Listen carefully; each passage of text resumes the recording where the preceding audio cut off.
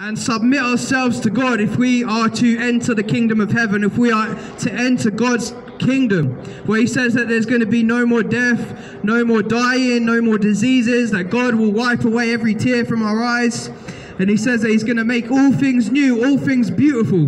But he says that those that are outside the kingdom, those that are still walking in the ways that are not pleasing to God, are not going to make it into that kingdom. They're going to miss out on the salvation of their soul. And that's why we're here to declare today that today is the day of salvation. That Jesus said, he says, "Come unto me, all you who labor and are heavily laden, and I will give you rest."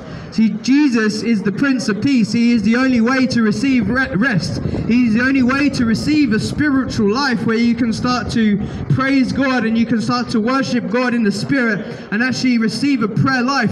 See, every single time you try to pray or speak to God without the Spirit of God, all this is in vain. God will not hear you. He does not hear the prayers of sinners.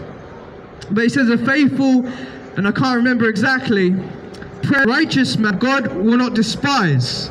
And that's why you must know, people of the world, that there's people in the church today that are praying for your souls, that you might receive this word that we are preaching today and every other day that we come out to preach it, and not just us but other people in the kingdom. And see, Jesus said that he's going to build his church upon this rock, and the gates of hell shall not prevail.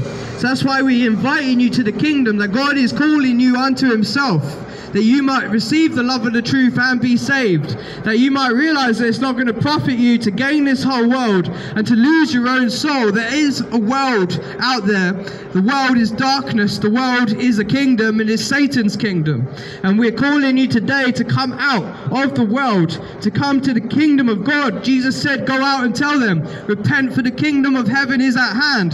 The kingdom, as this young guy was telling us, the kingdom of God does not exist. You cannot see it unless you have become born again. And see, you're born in the flesh one time, born in sin, shaped in iniquity.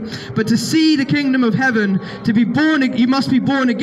You can't see. Your spiritual eyes are closed to the truth of the gospel. The Bible says that you're dead in your transgressions and sins, walking according to the course of this world. That's why you need to come out of it. Come out from among them and be ye separate, says the Lord, and he will receive you, and he will lift you up in high places seated in Christ Jesus. God wants to lift you up. He knows